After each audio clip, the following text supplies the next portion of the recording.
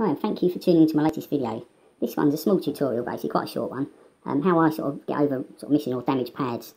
So the two pads you can see down where the tweezers are at the bottom of the screen, they're actually two pads that are grafted in from another board. They're actually joined under the IC to two tracks that are going elsewhere. And it's all shown in the video how I do it, and it's the same process how I do these for all my pad removals that I graft onto other boards. So them two there are grafted as well from another board, so they're all shown after the video how I do them. You can graft any pad you want. You can get this off an old scrap PCB. So if you've got any old scrap PCB, it's always worth keeping. And you can even graft this sort of area around here. The main thing is, as long as your tracks are the same thickness, because that's very important, you're good to go. So yeah, it's always worth keeping a few scrap PCBs. And you can actually make invisible fixes. Like no one would really know they're sort of pads that were missing, but like I say, it's all shown in the video. And so there's pictures after, so hope you enjoy what you see. And if you do, please subscribe and I'll put more videos up. Right, enjoy the video, thank you.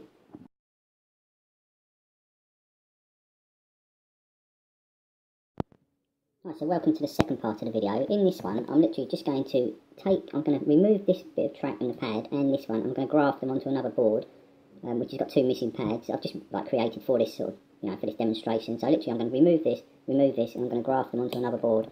That's another way you can fix a missing pad. So basically what I do first, I'm just going to score across there 2 or 3 times, just lightly. Same place on that one. And then what I do, as you can see, you've got two nice score marks. 2 or 3 times, just go roughly across, one there, one there. And what I do with the silk screen, I just put a little line across there and it helps it to be removed easy. Same with this one. And then I can just get under the corner of the pad. This is a scrap board, so it's fine to do this.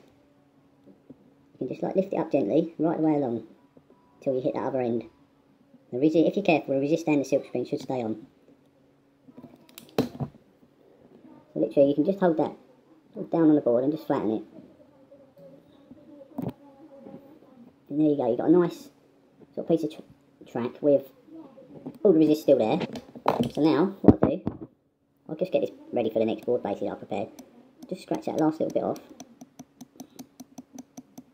And that'll enable me to just tin that and just solder it to the new one.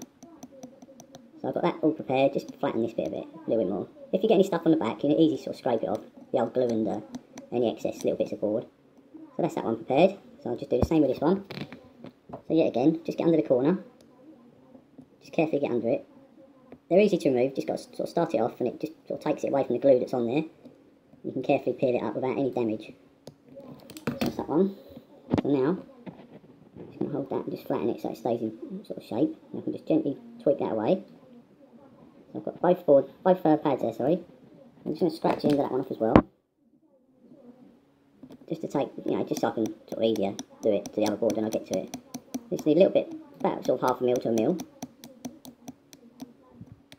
That'll give you something to join on the other board.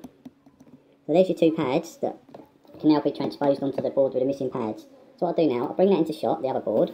I've already prepared this just for the speed of the video, just to speed it up. So as you can see, I've already taken 2 pads and I've just tinned that just to speed this process up really. So what I do now, just take the first one, I can jot that into position. So you can always find an old pad or an old track on any scrap boards you can get hold of.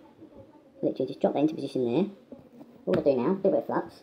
And what I do, I go over the joint at that end first, just bridge them over. A little bit of solder. Put the solder on your iron before you do this. So just a little bit of solder on the other end. And you've got a nice little bridge. It's not too high, because I understand you've got an IC body going on there. And obviously you can't have it too high because the body won't sit flat. So what you do, I'm just going to bring the other pad over that I've just taken off. Same again, just drop that into place. Because I'm using the exact same board that as a spare, it matches really well. But you can normally find an old track on any board to match. As long as the thickness of the track's the same. Obviously the signal that goes down the tracks needs certain thickness tracks, for a reason. So what I do now, just keep that on there. So I'm just going to a little bit of solder on the iron. Same again. Just join that up to there. So that's that one perfectly in place. So what I'm going to do now, I'll now fit the IC. So this has got to go a certain way round because obviously it's got polarity, so a little bit of flux right along. I like my flux, as you probably can tell from the other videos. Now I'm just going to drop the IC on, and I'll solder that up, and afterwards, you can see already it's looking good, and you can't really tell but it's been damaged at all. You've got two that I had to join underneath. You've got to be fairly quick on them.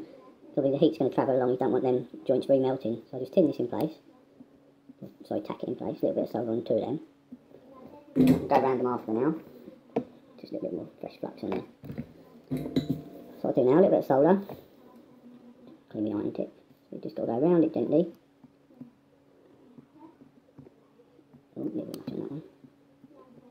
That's that one. Let's go around this one. Same again. A little bit on this one. Same in this one. So just that runs around the back really, around the back of the hill. Just got to be fairly quick on them too. So there you go. From above, it looks, you know, you've got sort of 8 nice joints. And what I'll do now is give it a quick clean, to show the joints off better. And then you should get an idea of, you know, what you can achieve really just by doing this method. Now them pads should be rock solid, but if you want, you could put a little bit of tack pack around them. That's what I've used in some of the other videos. It's a little bit of sort of PCB glue that you can. But I don't. With this one, it's pretty solid because the sort of chip's going to hold it down in place, so it should stay perfectly in position. So there you go. You've got all your nice joints. They're the two. You can see the two there that are sort of grafted on. You know, they look exactly the same as the others. Just turn the board round to get a better view, really. So nice and flat to the board. And, you know, looking like all the others really, so that's how I do my sort of pad, sort of grafting really, and yeah, it looks pretty good, as you can see, and so yeah, hopefully that helps you, and good luck, thank you.